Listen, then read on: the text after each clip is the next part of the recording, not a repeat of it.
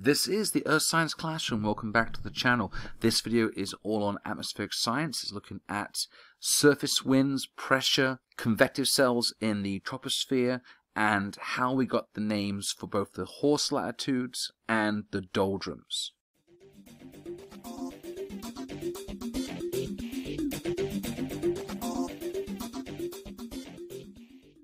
So as a starting point, you in the classroom have this diagram given to you, and we started working on the Hadley, Ferrel, and polar cells as these three convective cycles or cells in the troposphere from the surface to the tropopause, which is roughly between 12 to 15 kilometers in the air, and the average temperature is -60 at that altitude. So we're looking at the movement of air and heat from the equator towards the north and south poles through this first layer of the atmosphere, the troposphere, and these three cells are the mechanisms that are going to transport heat through wind and air moving across large areas of surface, both ocean and land.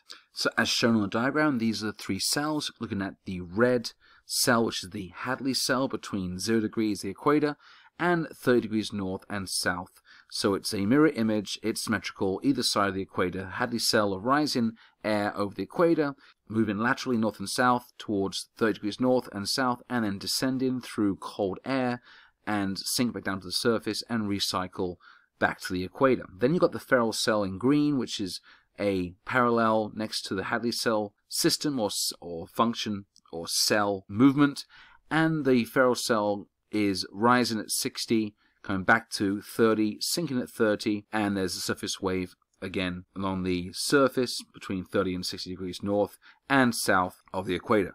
Then we have the polar cell, which kind of finishes up the three cells. Polar cell around the polar regions, north and south. At 60 degrees south, it's going to rise, like with the Ferrel, and then circulate back down, sink over the south and north pole, which is 90 degrees south and north, and then recirculate across the surface back to 60 south to then again rise again. So the three identical cells that are three in the northern hemisphere, three in the southern hemisphere, and these are symmetrical.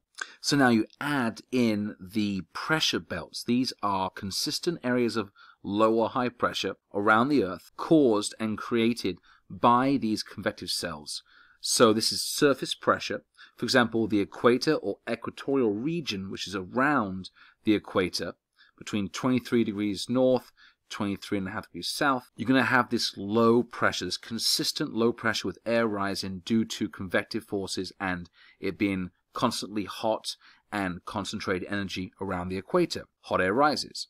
So this low pressure is going to be consistent around the equator. Then we have the two belts of high pressure either side at 30 degrees north, where you have the descending or sinking air at 30 degrees north between the Ferrel and the Hadley cell, and you have this persistent high pressure of air sinking around 30 degrees north and south. Then we have the low pressure at 60 degrees north, which is again showing how air is rising between the Ferrel and the polar cell right here, and the same down here in the southern hemisphere where the air is rising at 60 south, and you have these belts or consistent zones of low pressure in this part of the world. Then we have the two polar regions, which is high pressure. So the southern pole, the South Pole, Antarctica is high pressure, air is sinking down. This part of the polar cell, and likewise in the Arctic, the North Pole, 90 degrees north, you have high pressure because the air is descending right here. So these pressure belts, which are consistent across the parallels, which are these lines here called parallels, and they are always there all through the year. And I also add in that the tropopause is the extent of these cells in troposphere, which we're looking at. And this is a three-dimensional system. I've drawn it on the side, but really this is happening all around the Earth in a 360-degree version, and you also have the Earth spinning and on a tilt as well. So this is a complex and dynamic function here. I've drawn it in this 2D version to show you exactly what's going on. So if you focus on the equatorial region to begin with, around the 0 degrees, the equator, this low pressure I stated, we have the winds. This red line here, this red arrow here, and here, this is showing us the surface winds. I've extended them across the picture, across the diagram, and they are diagonal in this direction. Now, this is for a reason, which is both the Earth spins and we have what's called the Coriolis effect, which is making these winds deflected and move at a certain direction. But the low pressure is our vacuum cleaner. It's sucking in the air and sucking up the air to rise. So the air is being sucked in towards the low pressure belt, and it looks like this. Now, these winds are called something. We'll get to that in a second. Now, the low pressure where the wind is sucked into is called the Doldrums, and it's also called the ITCZ, which stands for the Intertropical Convergence Zone, which is basically saying that in this area, this zone that's tropical, between the tropics of Cancer and Capricorn, you have a convergence or coming together of air, which we see here with these two arrows that are converging, colliding, and going towards each other towards this central equatorial line right here. Now I've added in more winds to fill in the gaps both in the mid-latitudes between 30 and 60 degrees north and south, and also the polar regions. So we have this high pressure at 30 degrees north and 30 degrees south. Now this high pressure is our leaf blower, which is going to move the air or blow the air away from this location as it comes down from the tropopause, as seen here, and this causes the winds to move away. Obviously, we discussed how the winds move away towards the equator and recycle back within the Hadley cell and causing the ITCZ, but also they move away from 30 towards 60 degrees south and 60 north towards that low pressure system, and these are angled in a certain direction as well, these green arrows. So they're angled in a certain direction. Then we have the 60 degree north and south, low pressure again, where air is rising, the mix of the feral cell and the polar cell as they collide and converge. You have the converging airs of the polar and the feral cells, the mid-latitudes. And you see this by the blue and the green arrows pointing towards each other and going towards each other. Again, the blue polar winds are angled at a certain direction, so make sure you have those in as well. So you should be following along with this video and adding in your arrows and your labels to your own diagrams, so the diagrams you have look like mine on this screen. So around the equatorial region, we call this the Doldrums. Now, the Doldrums is an Old English word that originates from an area being very dull, very uninteresting, very boring, and also is linked to the word tantrum. So why would you call this area dull and boring? When the 16th, 17th, and 18th century explorers and sailors would travel across mostly the Atlantic between the Old World, being Europe and Africa, to the New World, being the Caribbean and newly discovered North America since 1492 and Columbus, you had the movement of people in boats, sailboats, going across the Atlantic from east to west and west to east. And when they traveled across the Atlantic, they found that when they went across the equator, mode of transportation is a boat and a sailboat for that. And once they pass over this equatorial region, they found the wind died down and the boats couldn't move. So what happened was, in this diagram, you have the boat over the equator on the ocean, and the wind is being drawn up by the low pressure. So the actual wind across the ocean surface is basically gone. It's been sucked up in this low pressure system at the Hadley cell on either side.